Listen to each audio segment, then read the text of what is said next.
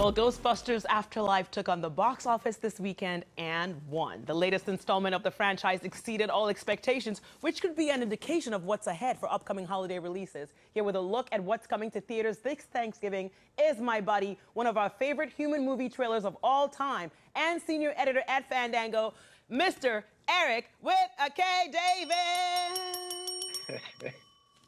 What's up, OG? You know, nothing much, Erik with a K. I was really down before, but then I heard you were coming on, and that's why I'm all excited. So because we had two new releases over the weekend, Ghostbusters Afterlife and King Richard, and we already talked about Ghostbusters taking the top spot. So did the weekend report surprise you in any way, or did you see it coming?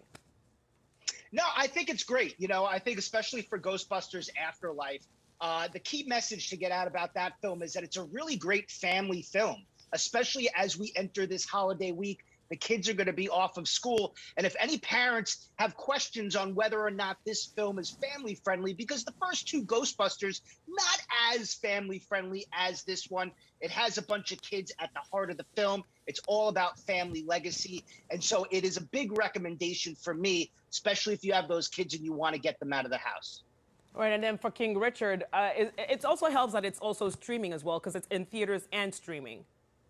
Yeah, and the big note about King Richard is it didn't do as well at the box office this past weekend, but this is a film that's going to do well with great word of mouth. It's going to be a major Best Picture Oscar contender, as well as a Best Actor Oscar contender for Will Smith. And it's a fantastic sports movie, the story of Venus and Serena Williams. So watch this film however you can, because it's going to be one that a lot of people are buzzing about come Oscar time. All right, so on your list, we have Encanto, we have Come On, Come On, we have House of Gucci, and Licorice Pizza. We have a clip of Encanto, and then we'll discuss.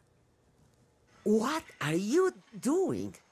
They were just asking about the family and... She was about to tell us about her super awesome gift! Oh, Mirabel didn't get one.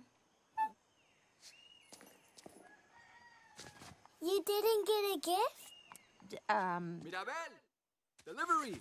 Erik with a K, that has all the ingredients necessary to make a huge hit, wouldn't you say? Yeah, I mean, look at the year that Lin-Manuel Miranda is having. He created a lot of the music for Encanto. He also was involved with In the Heights. Tick, Tick, Boom, which is his directorial debut, is also out on Netflix right now.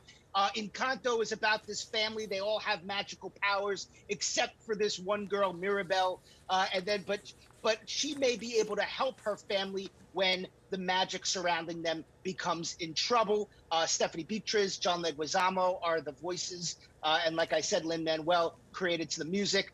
This is over 90% fresh on Rotten Tomatoes as well. So another great family film to watch over the Thanksgiving holiday. All right, so let's then talk House of Gucci, which everyone says Lady Gaga should just like dust off her mantle because an Oscar might be in her future. Another Oscar, I should say. So we have a peek and then we'll chat.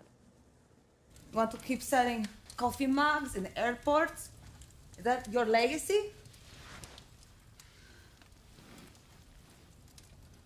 It's time to take out the trash. Aldo and Paolo, they're poison. They're an embarrassment to this company, and everybody knows it.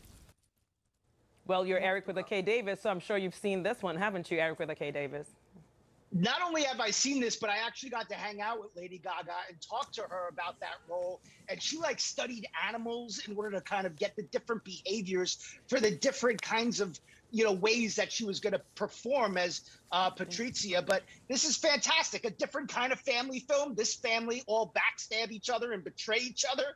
But it's a wild real life story. If you are familiar with the Gucci brand and you're a fan, maybe you own something of Gucci, but you don't know this story, go watch this movie. Plus, it's got an amazing cast: Al Pacino, Adam Driver, Salma Hayek. It's just the list goes on. And Jared Leto, who also has this transformation in this film. I think him and Lady Gaga will be up for Oscars. Erik with a K. Davis, it's always a pleasure talking movies with you. You have to come back. Let's talk more, even before Christmas releases. Thank you so much for joining us. We'll see you soon, okay?